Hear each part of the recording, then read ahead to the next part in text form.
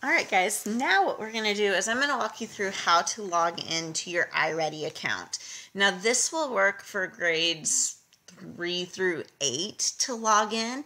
I know K1 have picture logins, but second on up don't. So this will work for that. So what you're going to do is on a new Google browser, what you're going to do is you're going to type in iReady login.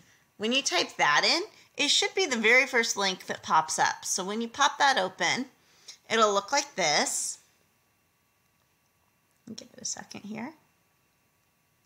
All right, and for me, I already have my stuff all saved in here, but for your student, what your username is going to be is your first initial, last initial, and then your lunch card number. So your child's gonna have to think back to what their lunch card number was last year. If you look on your login card sheet that came home with you at the very beginning of the year, your child's lunch card number should be on there. It should be a 5-digit number. Then the password is the same for everybody. So I'm just gonna enter a 5-digit number here. I know this isn't correct, but we'll just go ahead and do it just for practice. Then your password, everybody's password in my class, Mrs. Burr's class, is the same. You are just going to go ahead and type in the word student.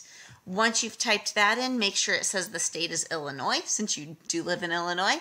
And then you're going to go ahead and click go. That will go ahead and let you into iReady, and you will be able to choose math or reading depending on what your teacher is asking you to do.